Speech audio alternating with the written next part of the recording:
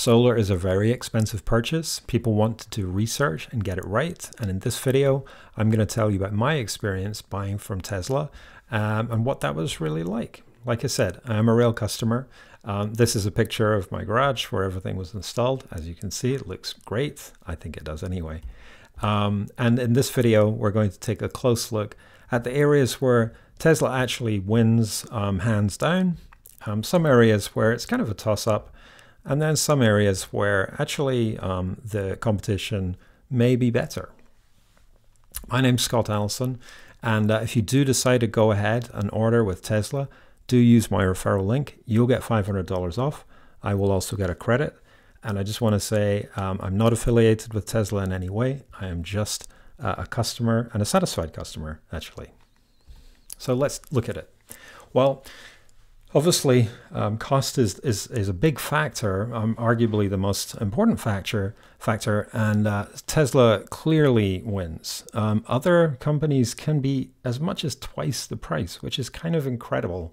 And I'll tell you how to understand quotes and the differences between equipment, efficiencies, and warranties, which may explain some of the difference, but in many cases, it actually doesn't.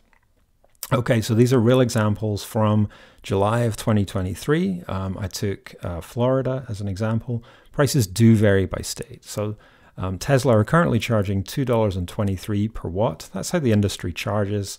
That's based on the size of your installation. And these are real quotes that I found online, recent ones in Florida. One almost, well, more than twice the price. Kind of shocking, honestly. Okay, so one thing that can affect the price is the performance guarantee from the solar panels. Solar panels degrade slowly over time, and so manufacturers give a guarantee that, say, in 25 years' time, you'll still get, and it's usually somewhere between 80% and 90% of the rated output. So, you know, if you use cheaper panels, the performance guarantee will be less over time, and the more expensive ones typically are better. Often there's actually only a few percent between panels. So definitely something worth checking when you get a quote. Go and look up what the performance guarantee is for the panels that have been selected. Okay, another reason that people talk about panels and why it might be worth paying more. So it is true that some panels produce more power per square inch. That's called efficiency. It doesn't really matter, except in the situation where you have a very small roof and you're trying to maximize and get as much power. But if you have a big roof and a simple roof without lots of awkward things that they have to, you know, plan around, panel efficiency doesn't matter. If you can throw up more panels, then it doesn't matter really how efficient they are. So that's something to bear in mind as well. Okay, what about the financing cost? Now, I ordered my Tesla Solar install actually 2 years ago. They were doing a phenomenal rate back then of 0.99%. Sadly, those days are long gone. But I checked today, they were offering 6.99%, which is obviously way higher than when I purchased. But the competition does tend to be more. So I think this has maybe narrowed, the gap has narrowed somewhat.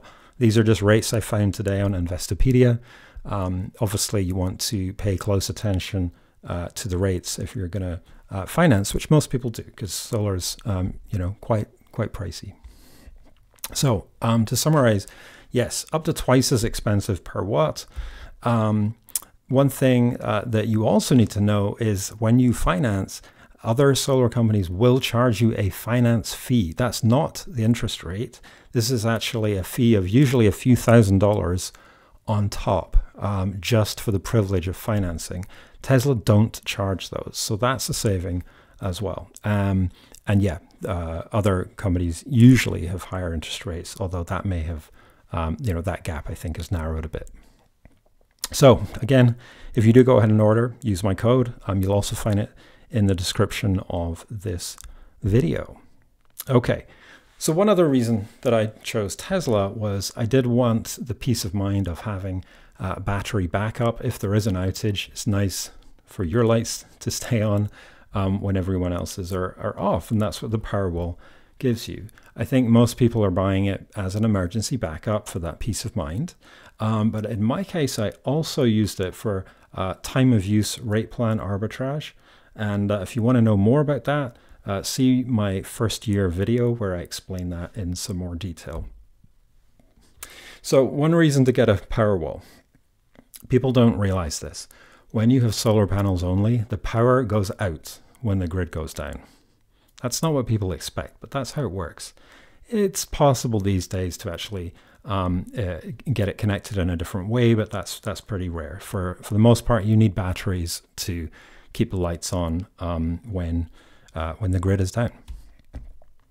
Of course, they are pretty expensive. They're between about $8,000 and $10,000 each from Tesla, but they can be quite a bit more expensive when you go through other companies. Most solar companies will be able to supply Powerwalls or an equivalent product, but I've seen the price as much as 50% higher. One other reason that I went ahead with the Powerwalls, my utility actually offered a $3,000 incentive for installing battery storage. Why? Because it helps them out, helps the grid out during peak hours. So check if your state has something similar. One really important thing to know, I think everybody knows that there's a 30% federal tax credit when you install solar. It also applies to Powerwalls and other battery storage systems. So that's a really nice, discount and makes the whole system, that bit more affordable. Okay, one other benefit of Tesla, they do offer really quite nice looking panels. I know some people don't care about this, but if you have a single story house and you're going to put panels on the front, you may be more, care more about what they actually look like. Tesla always uses black panels, so there's none of those silver grids that you may see. And they also install a nice edge around the bottom and the sides as well, which just makes it look a bit more slick. This is actually a picture from my roof of one of the pods of our panels. I actually never see this. This photo was really difficult to take. I did it with a drone. But yeah, we don't actually see our panels, but I know some people care a lot. Of course, Tesla is a Silicon Valley tech company, so they do have great software. Their app is awesome. If you go ahead with Tesla, or in fact any solar company, you're going to be checking the data multiple times a day if you're like me, because I want to see exactly what's going on. So any moment I can see what's happening, how much power the panels are producing, how much the home is using, what's going to the grid.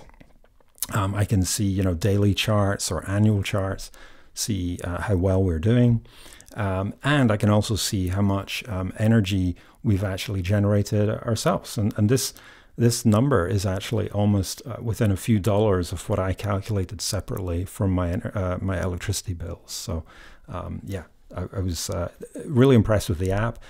It's been great. Now let's take a look at some areas where Tesla don't do so well. So they're not super flexible about how the system is designed. This is the diagram that I got from Tesla, and I went back and forth with them for some weeks trying to get them to design something different, which they pretty much refused to do. On the right is a quote I got from another company. And you can see there's a lot more panels. So for example, here, this is a porch area. Tesla refused to install on secondary structures. I wanted to get some panels up here, which Tesla were reluctant to do. And in the end, they found that they didn't have room to put them there. So yeah, if you're wondering what the big gaps are in the roof, these pieces here are actually solar pool heating, a completely separate system which contains water.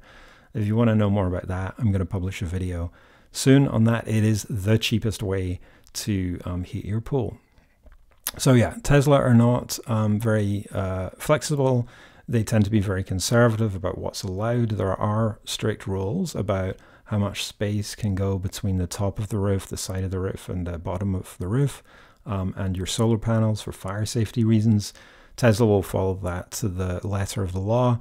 Local companies tend to know what they can get away with, and so they may give you a few more panels. So, you know, if like me, you have a complex roof and a roof that doesn't have much space on it, other companies may be a better choice.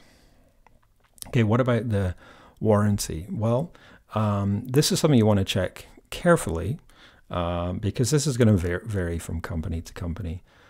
Tesla, 10-year warranty. They call it a comprehensive warranty, including your Powerwall. They offer at least 10 years for labor. I don't know what at least means, but that's actually from the contract, at least the contract I signed a couple of years back. The panels are 12 years. The inverter is strangely 12.5 years.